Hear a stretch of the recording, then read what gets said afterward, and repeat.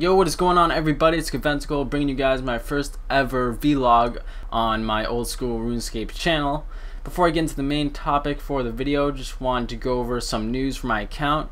As you can see in the screenshot here, I got some dragon platelegs, and these were off of my first steel dragon kill ever on old school because they were my slayer task. When I had iron dragons for my first slayer task, I also got dragon plate legs on like the second kill, and then a kill later I got dragon plate skirt, which is really lucky, but my luck doesn't be that good that often. And right here, as you can see, I was getting my Sarah kill count, and I literally had 3 rune kite shield drops, 2 right in a row. Whenever I'm doing slayer though, I don't seem to get these rune kite shield drops from them. And then, as you can see, later that day I went on another Sarah trip and got a saradomin sword. That makes my 8th saradomin sword out of 14 trips, and I'm 8 out of 14 trips dry so far. So I have 8 Sarah swords and nothing else. No hilts, no armadillo crossbow or anything.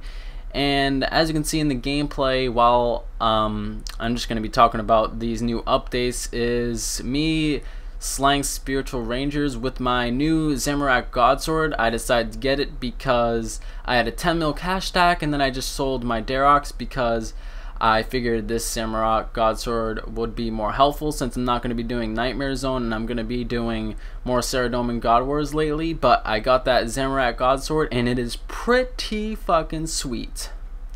So let's get into the main topic for this video. There was lately a developer's blog and I went to go read it for the latest news. And there's one update that stuck out for me the most that they are actually thinking about, which is making the Zamorakian spear one-handed. Now let's be honest, guys. In 07 right now, there is absolutely no point in that thing, and there are also many other weapons like a dragon spear, a rune warhammer, like warhammers at all. Like what the fuck is that? Why are they even in the game? Because there's no point in them whatsoever because they suck. But they were thinking about making the Zamorakian spear one-handed, and I think that would be epic.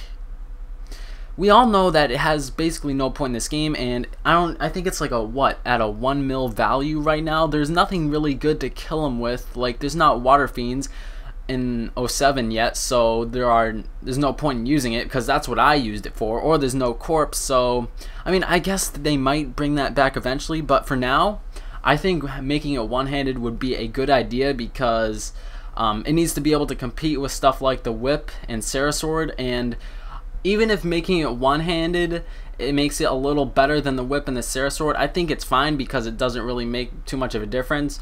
God swords pretty much dominate the weapon category in this game anyways for melee, so I don't really see it being a problem, and it would give a point into going to Zamorak God Wars dungeon.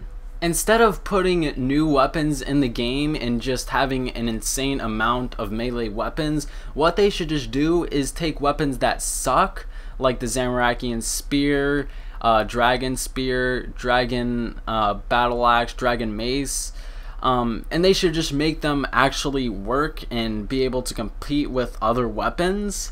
And you know, like why are warhammers even in the game? Like they should make a dragon warhammer and make it worth using. I think that would be pretty epic, and just up the stats on all of the weapons that completely suck. But that's just my opinion. Tell me what you guys think about updating weapons in the comment section below if you could be nice enough to do so.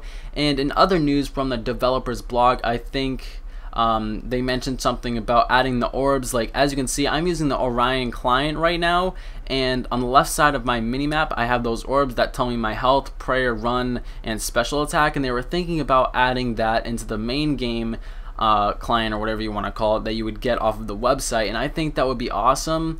I love using Orion and stuff, and when I have to go back I just can't because I don't have those orbs there if Orion is off. And eventually I'm planning on doing a review on Orion.